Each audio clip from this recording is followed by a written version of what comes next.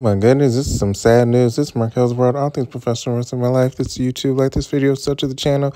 Let's get to it. Jay Brisco, that is some tragic news that they reported today all over Twitter, all over my Facebook. Yes, tragic news. Only age 38, I think, if I recall. I can't even read the articles. It was just overwhelming with all the articles and everyone on Facebook and Twitter and Instagram on my feed all talking about it. But yes, Jay Brisco has sadly passed away in an automobile accident. So tragic. And, it's to the point, like, there are tagging posts where where the accident happened. I guess the city tweeted how there was a fatal accident, and a lot of people are tagging him in it and saying that's where he died. And it's just scary if that is where he did die, seeing that busy road. But I know his brother is heartbroken. They did say 2 people, unfortunately, have passed away. Supposedly he was driving with his daughters, but I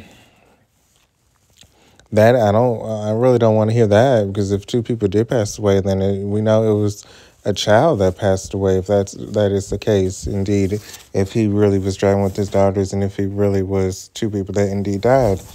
But a lot of people are speculating if they're going to do anything on AEW.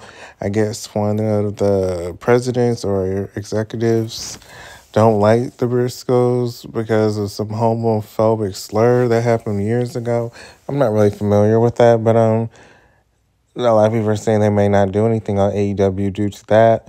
I do think at least the 10 bells would be appropriate, especially he did help. He was the face of Ring of Honor. I wouldn't say he's the face of the new Ring of Honor because this really hasn't jumped off yet, but he was the face of Ring of Honor. A lot of people knew who he was. He was well respected in the industry, as we have seen with all the outpour for his tragic death, and everyone tweeting and how he will be missed. This is so tragic. Again, only in the 30s, life is over. It's so fragile, life. So please, just be appreciative of this life. But I hope he rests in peace. I hope it was, a lot of people are speculating what happened. I hope it was just quick and done. I hope he didn't suffer.